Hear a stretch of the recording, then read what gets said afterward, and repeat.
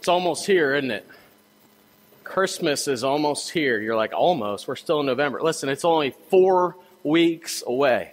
It's crazy, right? 4 weeks, Christmas will be here. Seems like just yesterday I was thinking about things in last January, and I can't believe Christmas is almost upon us. It's amazing. You know, Christmas brings about stories, some good, some bad. Hopefully most of your stories are good stories. And I know I have some bad stories, but some good stories as well, some Christmas stories that I always recount as Christmas comes upon us. And we all have stories about Christmas, and I want to share a story with you today. I want to share a couple stories with you. When I was young, I think I was 8 or 9, I was anticipating Christmas, and I had been praying and praying some more for a bike. I mean, it was a sweet bike, you know, it had like neon wheels and stuff. It was the best bike I think ever existed. And so I prayed, and I did as many good things as I could, and I prayed that the Holy Spirit would fill Santa with the Holy Spirit too, and that he would know that I've been a good boy, and that I would get that bike. Well, Christmas morning came, and I walked out of my bedroom and into the hallway and into the living room where our Christmas tree was, and I looked, and I didn't see a bike. Opened up a lot of my presents, went through, you know, this and that, and was excited about some, but in the back of my mind, I'm thinking, where's the bike? I wanted the bike. I looked to my left about the time I was done with most of my presents, and our dining room table was coordinated with our living room. There was no wall of separation, and I saw a red string tied to a chair in the dining room. And I thought, that's kind of strange. What's that string doing there? And my analytical brain got the best of me. Curiosity got the best of me. I went over there. I looked at this string. It was sinking down to the floor, and it ran along the wall and started to follow it and followed it some more. We had a one-level house. It was rather big, though. We had an addition on, so it went through the hall, went through our back living room, and our house went kind of in a circle. So it went through the back living room. There was a porch area, and then there was another area that was the laundry room and where we stored some food, pantry area. There was a bedroom, came back out into the hall. And this time I'm like, somebody's mean. Somebody's just leading me on a wild goose chase, right? Still following, comes back out through the living room, through the dining room, through the kitchen, down the steps. And we had transformed our garage into my parents' bedroom. And went down into my parents' bedroom, opened the door, lo and behold, the bike. I don't think I literally did this, but in my mind, I like hit my knees, you know. I'm like, yes, I got the bike I wanted. I was so excited, and I thanked my parents so much, and they took credit for it. They didn't say anything about Santa. They just said, we got you that, because they knew how big of a deal it was to me. And that was a good Christmas story for me. Well, what about you? What Christmas stories come to mind when you start hearing the songs, when you start seeing the lights? What stories come to your mind? Are they good? Are they bad? I want to share some stories with you this morning. And they might seem a little odd at first, but just stay with me. And I'm going to have to read them, so please just listen intently. If you'll listen intently this morning to the stories, you act as if you're there. Will you say amen? Come on. If you'll be there, if you'll be intent, if you'll listen intently, would you say amen? That's better. All right, here we go. Story number 1, 3 real-life Christmas stories. Now, the names of the individuals have been changed, all right? The first one, story number 1. The first story is of a young girl named Tammy. Tammy grew up in an ungodly home, and so it wasn't a surprise to anyone when she married an ungodly man.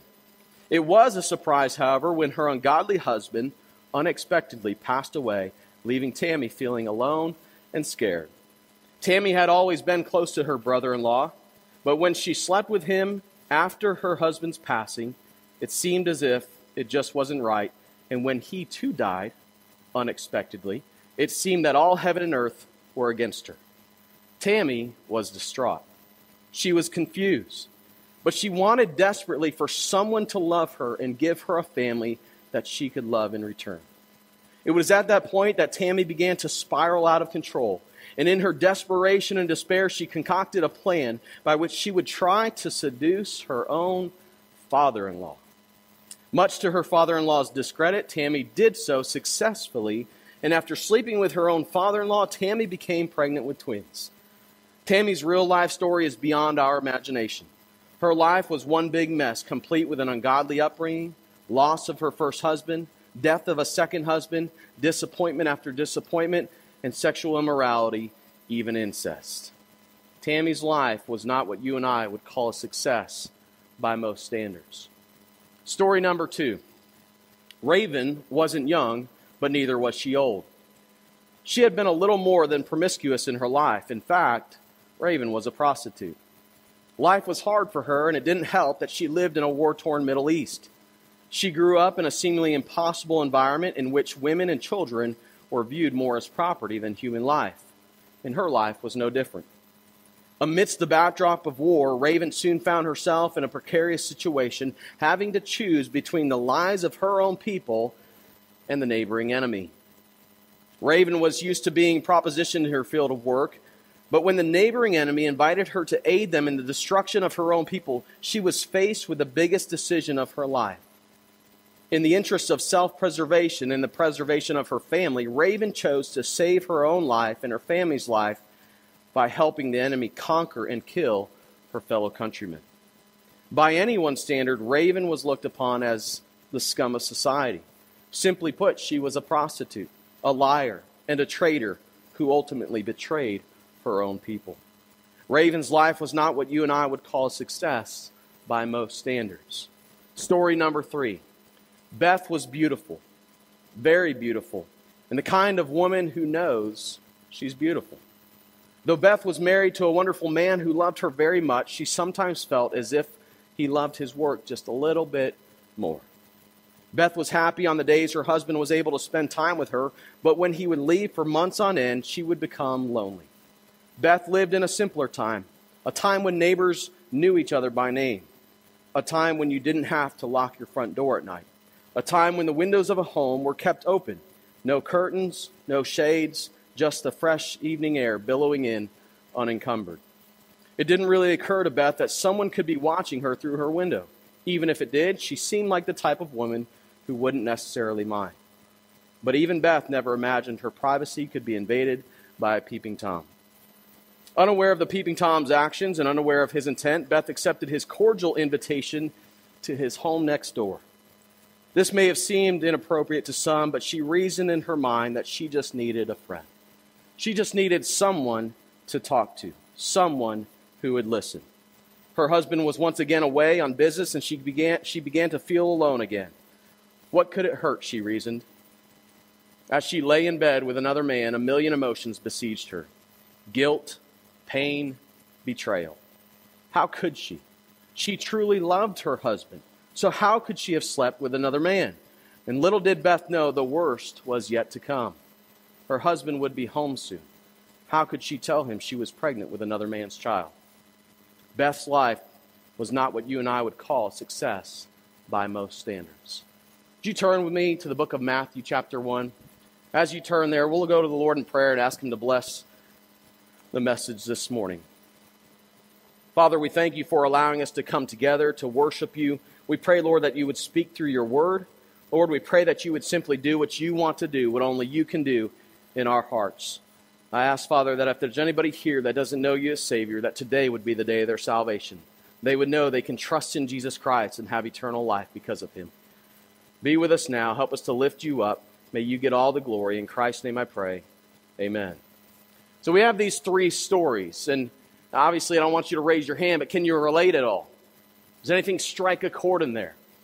Maybe a story in your life comes up every Christmas that's not necessarily a happy story like my story at the beginning. But how do these stories relate to Christmas? We'll come back to those stories in a moment, but I want to look at Matthew chapter 1.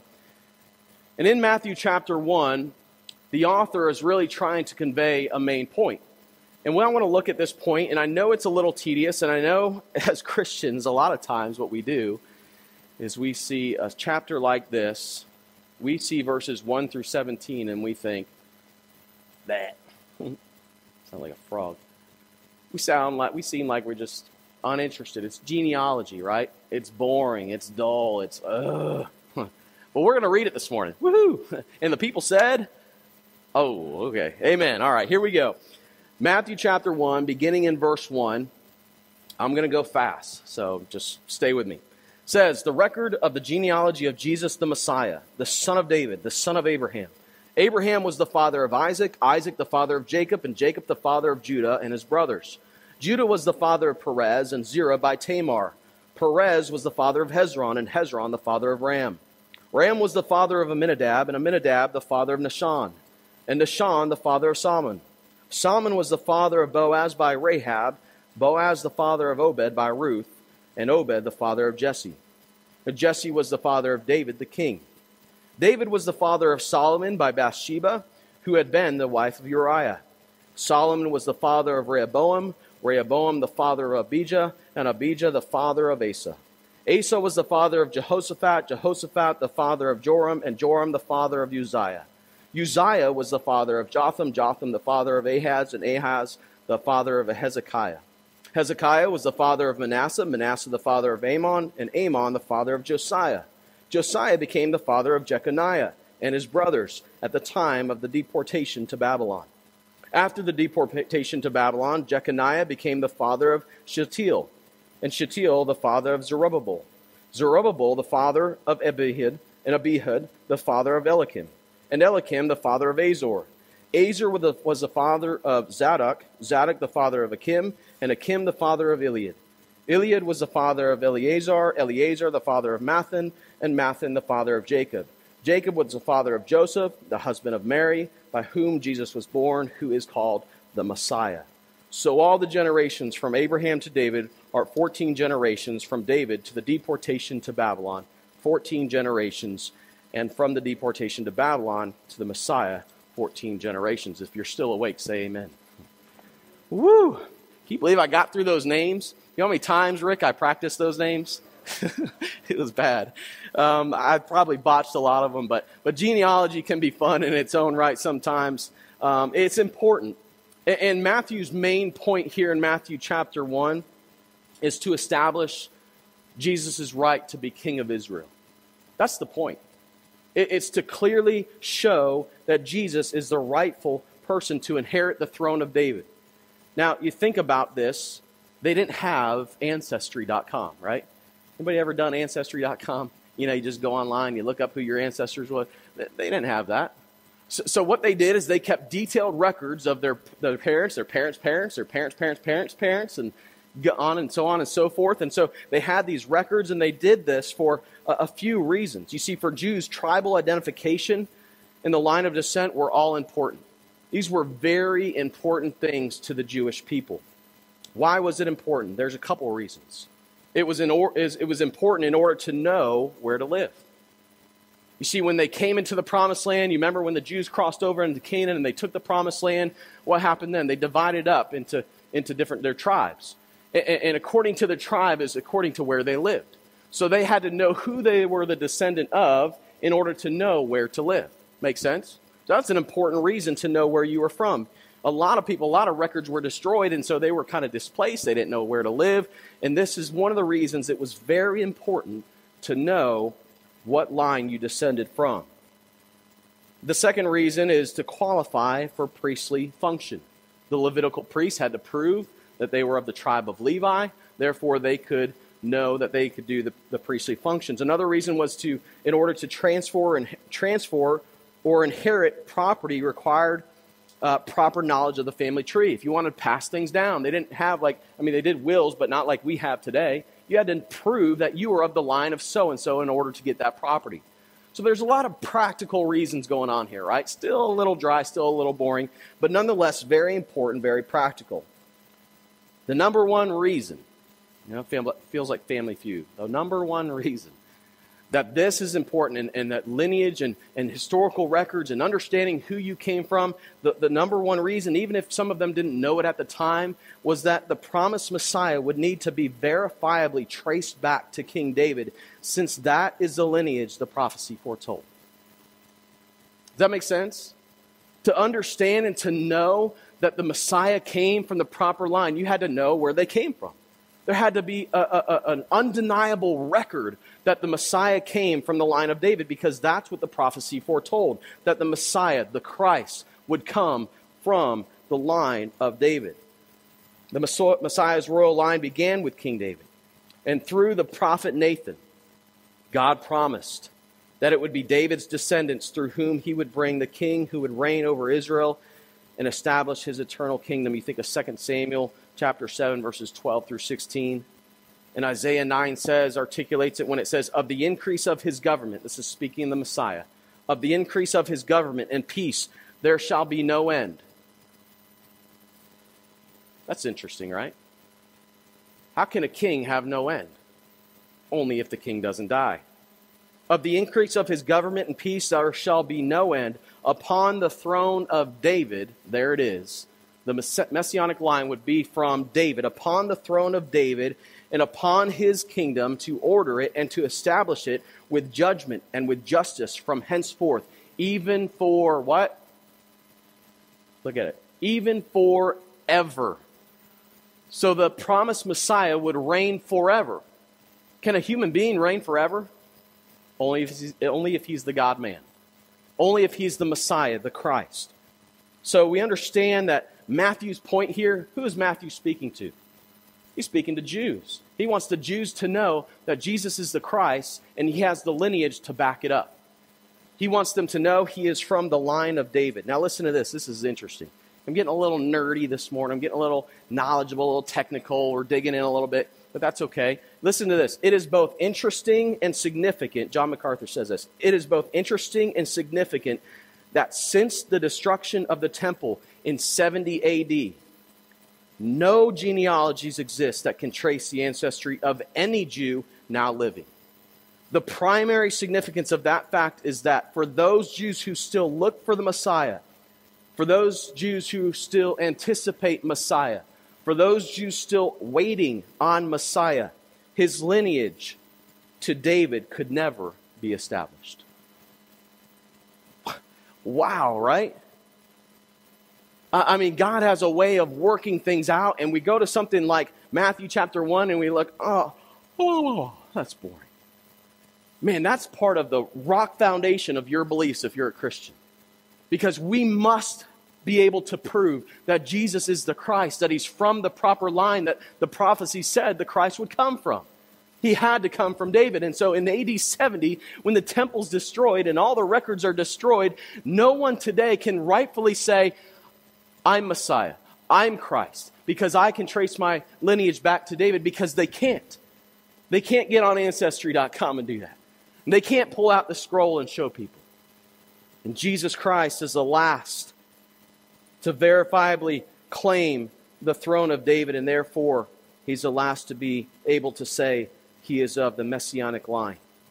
See, Matthew's intent is to validate Jesus' royal claim by showing his legal descent from David through Joseph, who was Jesus' legal, though not natural father. Don't let anybody ever tell you that Joseph was the biological father. He's not. The Bible is very clear that Joseph was just the legal father of David. And so we trace back Joseph's line, and we see that it goes all the way back to David, and therefore Jesus has rightful claim to be Messiah and King. That's Matthew's main point. Matthew's intent is to undeniably prove Jesus' lineage and therefore rightful claim to be Messiah and King. Amen? Man, that's important. That's important. You see, I think as a church and as individual believers, we've kind of dumbed ourselves down and just said, well, I just need to know that Jesus, he loves me and he loves you, and if you believe in him, you'll go to heaven. Intelligent people out there have intelligent questions, and we need to be able to take them to Scripture and say, look, historically, Jesus is of the line of David, which was prophesied to be the only line to which the Messiah could come. The Bible talks about always being ready to give an answer to those who ask of the hope that lies within us. Can you do that this morning? Now, I'm not saying you have to be perfect in every area and know every single part of the Bible, but it makes you think twice about skipping over things like genealogies, right? It's important. And Matthew's intent here is to show beyond a reasonable doubt to the people that doubted it most, the Jews, that Jesus is the Christ, the Messiah promised long ago. Practically, what does this mean for you and for me? It means this Christmas season and beyond, that you and I can be confident that we serve, worship, and follow the rightful King of Kings. He's promised. He's come forth. I heard of a story the other day, actually not a story, a real life story. I don't think Anthony will mind me sharing this, of a Jewish synagogue that they're still in practice today. And the message was about missing the mark and how if we climb Jacob's ladder, we can ascend, but it seems like we always descend. It seems like we always kind of fall short. And the person said, it seems like we always, as Jews, miss the mark. And it just shows the blindness of the Jewish people. And my heart goes out to them that they would see that their Messiah is he can be verifiably traced back to the lineage of David, that he has met all the requirements. This is one prophecy out of how many? Thousands that were fulfilled. Jesus is the Christ. He's the promised Messiah.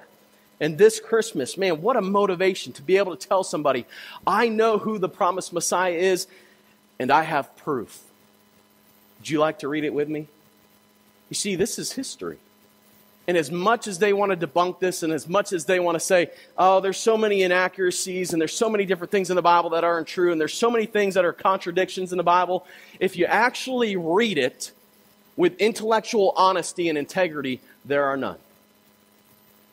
And we can look back and see that Jesus is the Christ, the Son of the living God. This Christmas season and forever, you and I can be confident that we serve, worship, and follow the rightful King of Kings. That's point number one. But that's not the only major point of Matthew chapter 1. It's not. There is a more subtle point that we often glaze over when we read these genealogies. And I want you to quickly circle a few names. Everybody got your pen out or a pencil? If you don't want to write in your Bible, I understand that. You guys that are a little scared of doing that, I totally understand. Matthew chapter 1, verse number 3 says, Judah was the father of Perez, and Zerah by Tamar. Circle the name Tamar. Skip down to verse number 5. Salmon was the father of Boaz by Rahab. Circle the name Rahab. Then go down to verse number 6. It says Jesse was the father of David the king. David was the father of Solomon by Bathsheba. Some of your versions say the wife of Uriah. Circle Bathsheba or wife of Uriah. Now those three names, some of you intelligent people have figured it out already. Those are the stories I told in the beginning. Those are the stories of people in the Bible who had real stories. Tamar was Tammy, right? If you haven't figured it out by now. Rahab was Raven, and Beth was Bathsheba.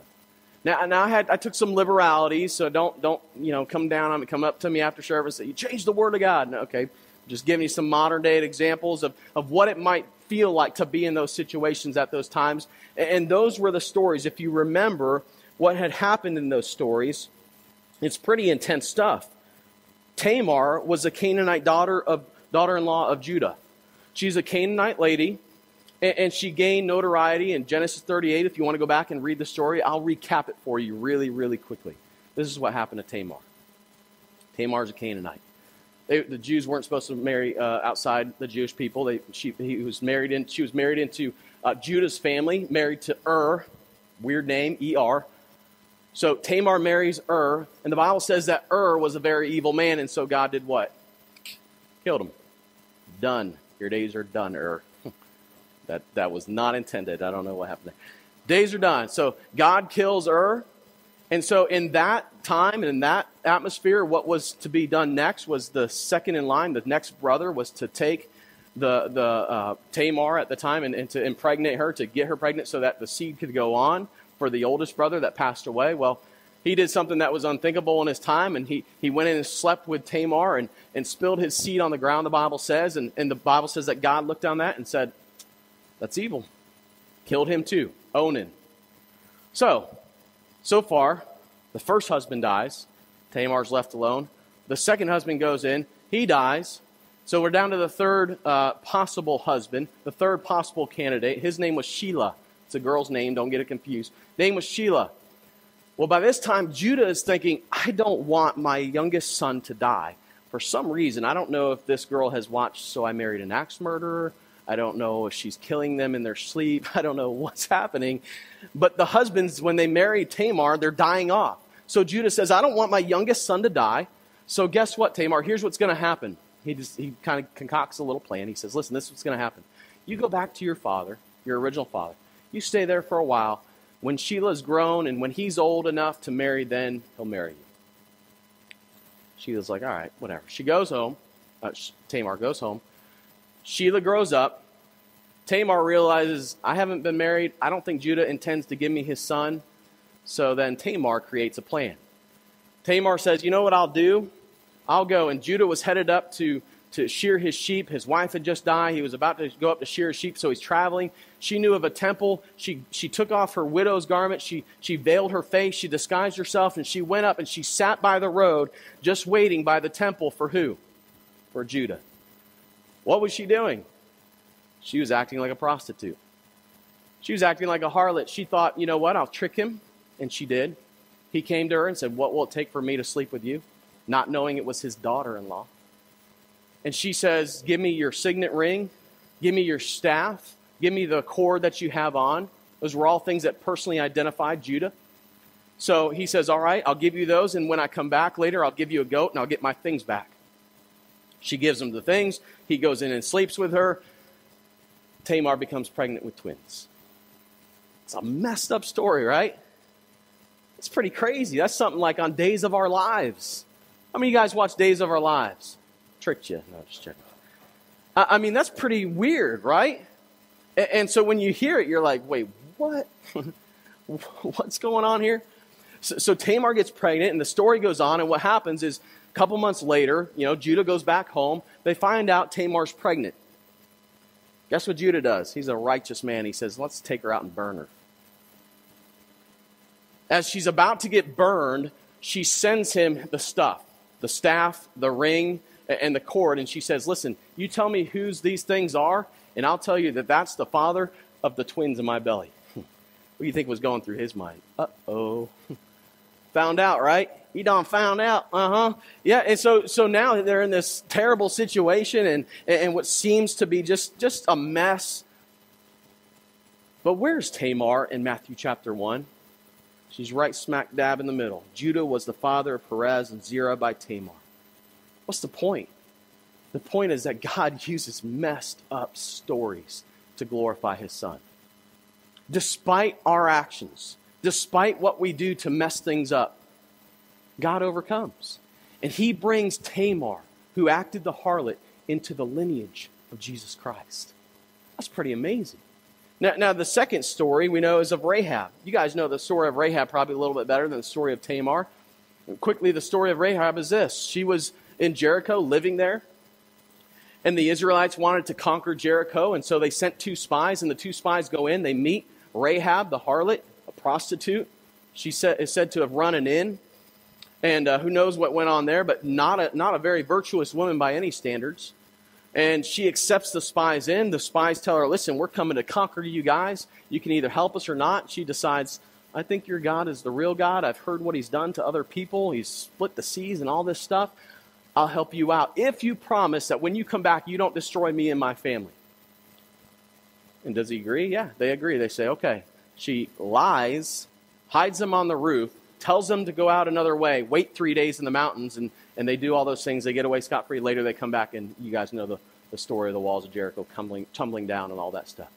So here, another instance of, another example of God using Rahab the, what? Harlot. God using somebody that seems unworthy, somebody that's not in the normal lineage of the Messiah, somebody that is not a Jew, somebody that is despicable in a lot of people's eyes. She could be considered a liar, a traitor, against her own people. They annihilated them. And I'm sure she knew people that were killed in her own city that she betrayed. God uses Rahab. He also uses Bathsheba. Verse number 6, Jesse was the father of David, the king. David was the father of Solomon by Bathsheba, who had been the wife of Uriah. God used a woman who committed adultery to bring about the Messiah. A human being couldn't write that. A human being couldn't come up with this plan. This is a God thing. That he would take these people. Just so happens that they're ladies. That's another thing. Most genealogies left out women because women were valued a little bit lower, actually a lot lower than men. And yet here, smack dab in the middle of Matthew chapter 1, we have Tamar, Rahab, Bathsheba, and not even mention Ruth, who was a Gentile. God used women who were of low opinion in the world's eyes, women who had royally messed things up to bring about the Messiah. That's amazing. And it should give hope to you and to me this Christmas season. If God can use them, can he not use me? If God can use them to bring about the Christ, the promised Messiah, can he not use you to bring the Messiah glory and honor? Absolutely he can. You see, these women were brought into the Messianic line. So what's the point? The first point is obvious. Matthew is showing us the genealogical records to show and to prove that Jesus is from the line of David, therefore a rightful inheritor of the kingdom of Israel. But the second point is a little more practical to you and to me. You see, Matthew wants us to see that Jesus, the King of Israel, is like no other king on earth. Jesus is the King of grace. Ah, it's so beautiful. Have you ever heard of any other king being referred to as the King of grace? The people God chose to be a part of the Messiah's lineage reveal the wonderful grace of God to provide hope for every sinner. It's not really about your story at all, is it? It's not really about my story. You see, our stories, no matter how messy, no matter how vile, no matter how much we think we've veered off of what God's will is for our life, our story is simply to illuminate his story, the King of grace. It's about his story. What is the message we have this Christmas to your friends, to your heart, to people that need it? It's that there's a King of grace, and he wants to have a relationship with you.